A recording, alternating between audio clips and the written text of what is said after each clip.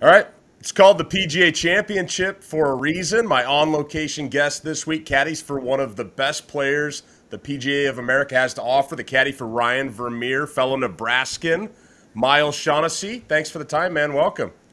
Thanks. Thank you. Yeah. Dude, I got my Husker red on for you. Love And it. you're down there in Oklahoma country this week, which, I mean, normally that's Absolutely. hostile territory. This week it's a good thing. Hey, congrats on qualifying. How many major championships is this now that you've caddied in?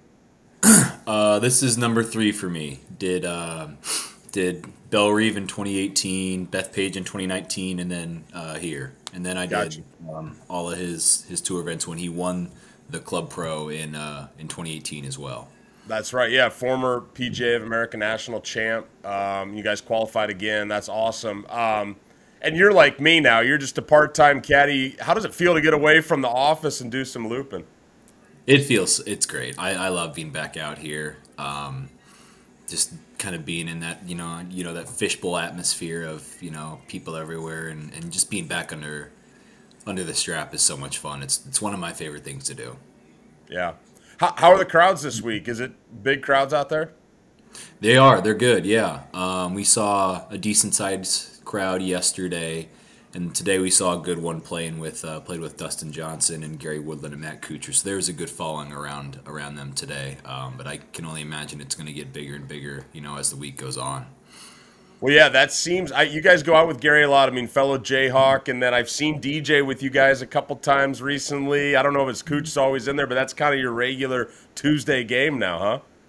Kind of feels like that. Yeah, yeah. Ryan made a nice putt on the last to soften the blow a little bit, but Kuchar was just rolling in everything he looked at today. So gonna try to channel some of that magic on Thursday. That's funny. I took him in our earlier caddy line earlier this week as the first round leader, Matt Kuchar, 100-1. So it's nice to hear that he's rolling the rock this week. What was the game? What were you guys playing? It was just a team best ball, I believe. It was DJ and Ryan versus Woodland and Kuchar, and Evan was playing pretty well. But like I said, I mean, Kuch was there 4 or 5 holes. He made it. He made a couple 20-footers in 9 holes. Just run into a buzzsaw like that, hard to do a whole lot more. Can you make some putts out there? I mean, obviously Kuchar did. I mean, the greens are small, so I guess if you hit the greens, you have a reasonable look. Is that the case? Yeah, yep. They're small and pretty undulated, so if you're in the right spot, you're likely going to have a really good look. And that's all it is. There's just so much slope in them that really on a lot of greens, there's not a whole lot of places that you can even put pins. So if you can kind of keep yourself below the hole there, looking up the right angle, you can have a really good look. Well, yeah, I want to dive into the course a little bit more because you grew up caddying on a Perry Maxwell course in Omaha here, Omaha Country Club. Tell me a little bit about the golf course a little more. How would you describe it? Like, having been around it a couple times now. Yeah, so it does actually on the greens feel a little similar to Omaha Country Club in that way of just a lot of undulation and some good slopes. The one way that it differs, there's a ton of just short grass everywhere and a lot of runoffs. So if you do get a little greedy, maybe going at flags, and you miss just a little bit here or there, I mean, you're not going to see it like a lot of other courses stick and hold around the greens. It's going to roll off you can roll off up to probably 20 to 30 yards away from the hole. So you have to be really dialed in with your approach game with your irons, and then just making sure you're in good spots off the tees. The fairways are wide. From what I'd heard, the renovation that was done a few years ago, they almost doubled some of the fairways with how much width there is. So not necessarily have to be accurate off the tee, just accurate coming into the greens. Right. And yeah, I mean, I've heard that about the short game. It's that, you're going to find yourself having some chip shots this week. So, guys that are sharp with their short game, might have a chance to thrive.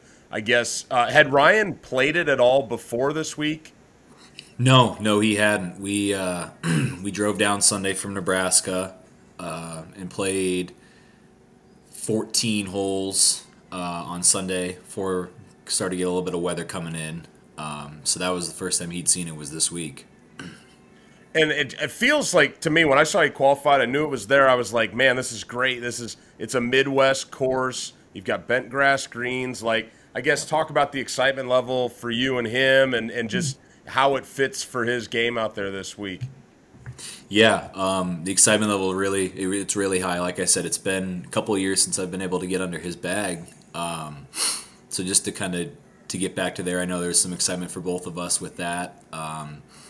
And then, like you said, bent grass greens, and especially the way they are, feels very similar to OCC, where I've been able to caddy for him before in some U.S. Open qualifying. And it feels not necessarily like home, but there is that a little bit of a Midwesternly feel going around, and then just around the golf course as well.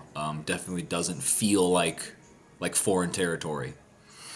Right, and you guys have to be more comfortable in the situation too. I mean, you talk about all the times you've caddied for him, and then now you guys have done this in the major championships, on tour a number of times. I guess just talk a little bit about the comfort level between the two of you, and then as a team, kind of heading out there, up against what'll be a big test.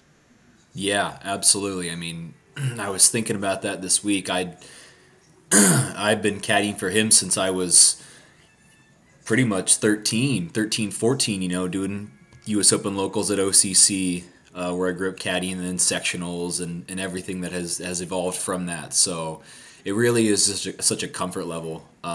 Last year, I did U.S. Open locals for him in Nebraska, and that was the first time I'd caddied for him since 2019. And I mean, it was like riding a bike, just getting back out there, and felt good. We got through that local site that year, and went on to sectionals, and have been able to kind of keep that mojo rolling a little bit. So it's just something that we've done this enough times together. It's just pretty comfortable. Not even just seeing a lot of the same lines on putts and off tees and things like that, but just banter going down the fairways, and walking around. Just it's comfortable. That's cool to hear, man. Well, hey, we're all rooting for you. Looking forward to seeing you guys teed up, make some birdies this week, make a bunch of pars, and on to the weekend. Love catching up with you. Thanks for the time. Cool, man. Yeah, thanks. Anytime.